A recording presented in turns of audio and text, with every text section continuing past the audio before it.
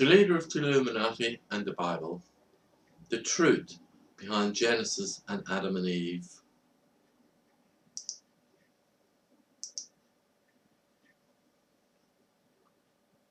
The Adventures in Time of David Icke Oink.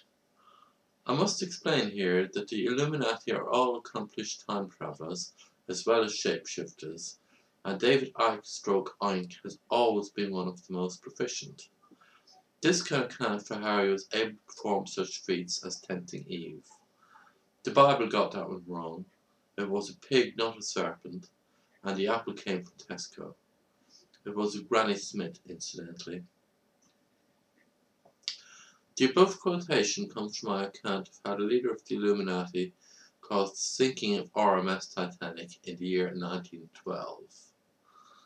I was explaining some of the background of David Icke Oink, and I made reference to some previous disasters for humanity that had the Illuminati leaders' fingerprints all over them.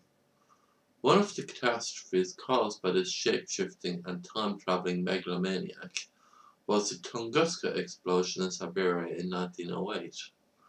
Another one was the extinction of the dinosaurs 65 million years ago. It was careless exiting from a wormhole that caused the mega explosions in both those cases. Needless to say, David Icke Oink was not injured himself in any way. In the case of the 1908 incident, he was returning from Cana in Galilee. He gate-crashed a wedding, drinking all the wine, thus creating a situation detailed more fully in the Gospel according to St. John. But it was the malevolent leader's intervention in the story of her first parents that I wish to account to you now, hence the quotation that begins this story.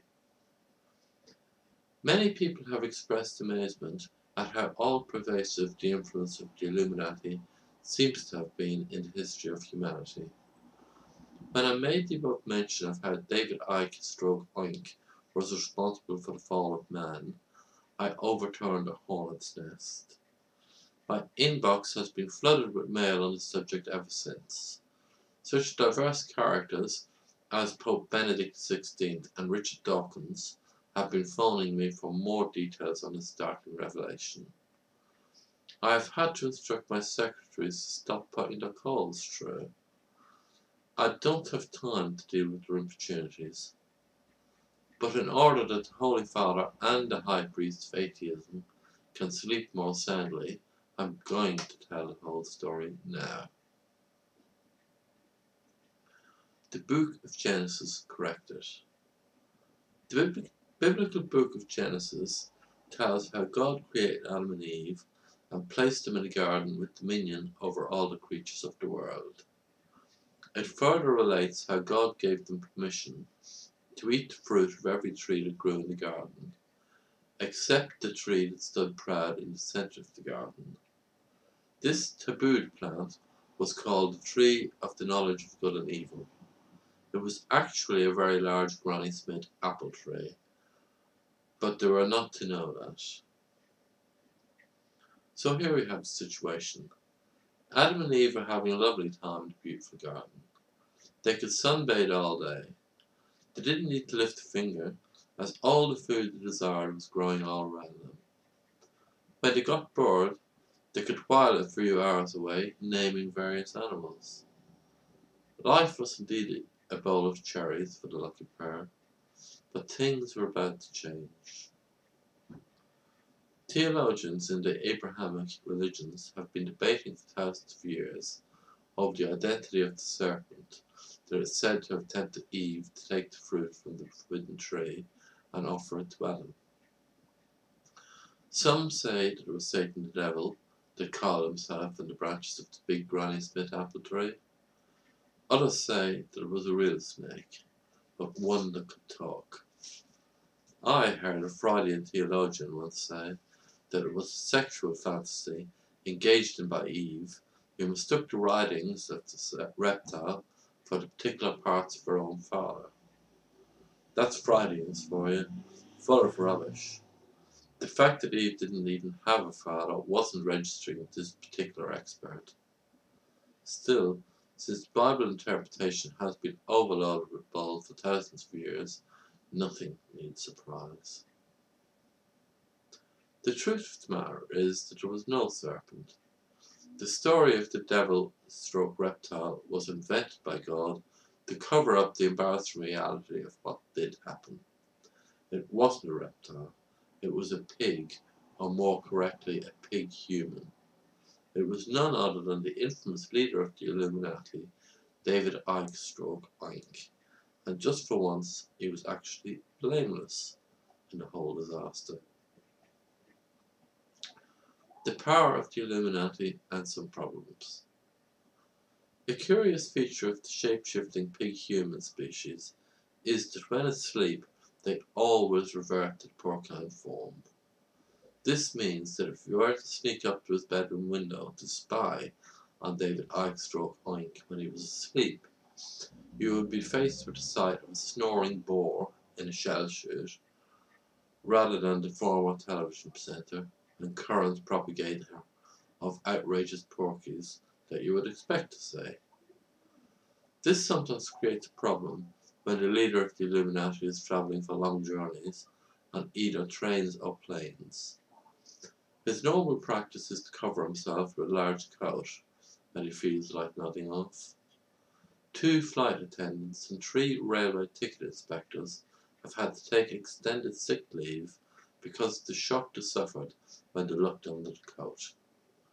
If he is travelling with a companion who knows the score, that person is instructed to nudge him if they notice him dozing off.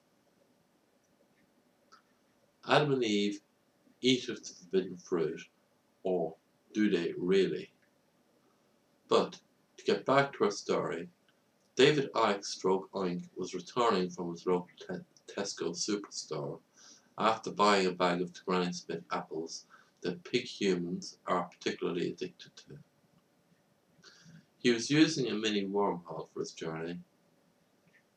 As well as being head of the most evil organisation in the world, the Illuminati leader is very tight about money. Another example of the banality of evil, I guess. He never shops in the present time, but always goes back about 10 years to get his groceries at cheaper prices. He was listening to a tape of Lyndon LaRouche giving a speech about European history and the evils of the Lombard conspiracy. I don't know how many of you have actually listened to this serial American presidential hopeful. I can assure you the rubbish he spouts in his speeches is only exceeded by the sheer boredom exerted by his turgid delivery. If you're driving a car or traversing a wormhole, don't listen to a Lyndon LaRouche speech. It's guaranteed to put you to sleep. This was the mistake made by the shell-suited megalomaniac as he returned through the wormhole. The result was inevitable. Another wrong turn. No dinosaurs were destroyed as a result this time. Neither were any trees in Siberia flattened. Instead, the snoring pig human materialized at the foot of a large Granny Smith apple tray before the startled eyes of the progenitors of the human race. Adam and Eve had been having an altercation. The problem with living in a garden with nothing to do but eat delicious fruit all day and name some animals was that boredom could be a constant hazard. They'd just been arguing about whether to call this little insect a flea or a jumping biter. The argument was just about to reach the stage where they started trying fruit at each other instead of eating it, when a sudden bang at the foot of the tree of the knowledge of good and evil attracted their attention. A large pig appeared at its base. It was snoring loudly, and there were Granny Smith apples spilling out of the Tesco carrier bag that was lying beside its supine form. Our first parents stopped the squabbling immediately. Eve dropped the overripe peach that she was aiming at the head of her husband, and the watermelon with which Adam was about to braid his irritating spurs slipped from his upstretched hands. This was something different. Life certainly wasn't so boring after all. With shouts of excitement, the couple rushed to greet the strange arrival. The news must have startled the pig. It woke up and, of course, changed back into David Icke stroke Oink. This certainly was turning into a day with a difference in paradise. When the leader of the Illuminati woke up to find himself lying in the garden, with a wildly gesticulating naked man and woman running towards him, he didn't think about the unique situation he found himself in. He just knew that there were a couple who seemed at least as mad as himself, bearing down at him at a run. His instinct was to flee, and that's exactly what he did. The wormhole was still shimmering above his head, so he grabbed his tactical carrier bag and dived for the 21st century. In the rush, he didn't notice they had left one of his Granny Smiths behind. When the stranger suddenly disappeared, Adam and Eve got a shock. They'd been looking forward to some company. It was a big disappointment to them when the visitor vanished. They just stood underneath the tree looking around them, to see if perhaps the stranger was hiding. They looked up into the branches, but nobody was clinging there. Then there was a moment, a bit like when Prince Charming finds the glass slipper. A shiny green apple was glistening on the ground, so somebody had been there after all. It wasn't an illusion. This lovely piece of fruit must have been left as a gift for them. Eve reached down and picked it up. She took a bite out of it and handed it to Adam so he could have his share as well. The father of mankind bit into the Granny Smith. He really shouldn't have done that. God makes a boo-boo, the divine cover-up. Up in heaven, God was having a rest.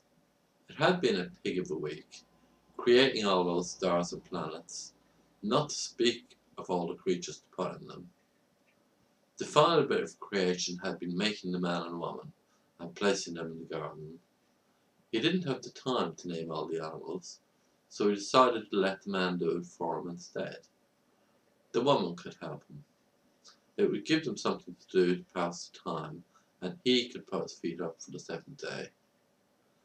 He didn't make too many rules for the couple in the garden, but he was absolutely adamant that they should not touch the fruit that grew from the large tree in the centre of their domain. As luck would have it, he chose the very moment to check on them that Eve picked up the apple and the couple ate it. It is not often that God misses something, but he hadn't seen David Icke stroke Oink. All he knew was he looked down and saw Adam and Eve scoffing at Granny Smith. God hit the roof, if heaven has one. This was all he needed. The couple's feet didn't touch the ground. This is literally the truth, as God picked both of them up with his divine hand. They were dropped into a clump of thistles that was growing just the wrong side of the garden wall. That'll teach them, he thought. Later on, God cross-examined the thistle-punctured couple. At first he didn't believe them, but when Adam showed him a little stick-on Tesco label that was all that remained of the apple, God realized his error. I'm afraid this was the only example of an oops moment ever for the creator of the universe. Still, there was no going back now. It was time for the cover-up. God could never admit to making a mistake. It just didn't go with his image. A little bit of fast footwork in the divine mind, and the solution to the problem was found. Adam and Eve would be kept out of the garden. They were a very annoying couple anyway, and didn't deserve all the spoiling. It didn't take long to come up with a story about the serpent. All God needed to do now was to inspire somebody to write a sacred book, to put the revised version of the fall of man into. There would always be enough people naive enough to believe that a book written under the inspiration of the divine majesty must be the literal truth. So it has proved to be. Until this moment, nobody except for me knew the truth. Even the leader of the Illuminati himself didn't realize the momentous changes that ensued from the wrong turn he took on his way home from the supermarket. If David Icke Oink reads this, it will be the first time he ever realises his real importance in history. I hope it doesn't inflate his already over-distended ego. I don't think the world could take that expansion. How this earth-shattering information came to light? There are some among you who will ask how I'm privy to the information I've just divulged. I can tell you that now. When Adam was expelled from the Garden of Eden, he kept a souvenir. This was the very same little stick-on label that was on the Tesco Granny Smith apple which he had eaten on the day which will live in infamy so long as humankind endures. The father of humanity also wrote his memoirs. These, together with the label, were deposited in a cave in the desert of Iraq. They were contained within a very old pottery jar. They were found in 1982 by a camel herder who sold them to the museum in Baghdad. I heard about them in 1996. When I realized the importance of the materials, I secured them for myself by bribing a corrupt curator who just happened to be the second cousin of Saddam Hussein. Carbon dating indicated that the label was 6,500 years old. When I read about how the mysterious apparition in Eden changed from a pig to a human, I put two and two together. It could only be David Icke Oink. The leader of the Illuminati is the only shape-shifting time traveller who shops in Tesco. If anybody knows different, please let me know, and I can correct the record.